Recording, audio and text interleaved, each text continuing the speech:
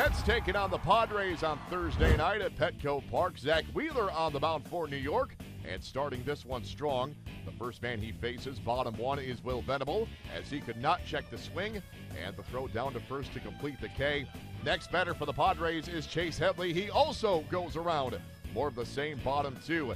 Jed Jerko, the swing and a miss. That's out number one. Next batter, Kristen Norfia, is frozen for the second out. And then it's Jeff Decker who comes up empty.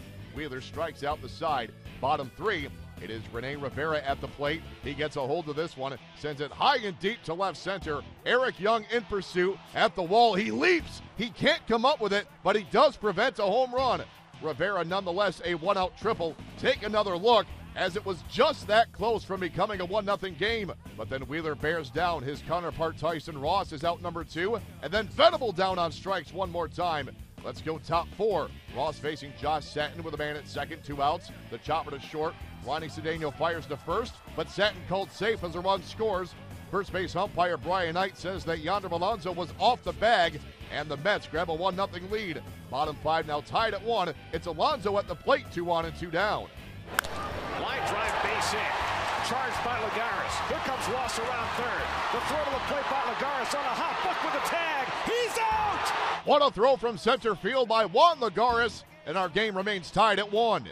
Let's go bottom 6. It is Wheeler facing Ronnie Cedeno, and he can't find the high heat. Wheeler's final pitch. 6 innings of 1-run ball, a career-high 12 Ks on Thursday. Now we go top 8.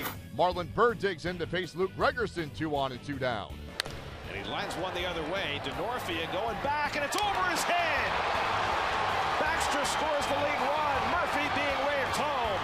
Murphy will score on the 2-run double by Marlon Byrd. A tie-breaking hit for Byrd. The Mets on top 3-1. Let's go bottom 8. It is Gonzalez Herman facing Jed Jerko, and Jerko into center field. Another great play in the field by Lagares. 2 batters later with the tying runs now on base. Herman getting Decker on strikes to close out the inning. The Mets with a 4-1 victory on Thursday as they snap a 3-game skid.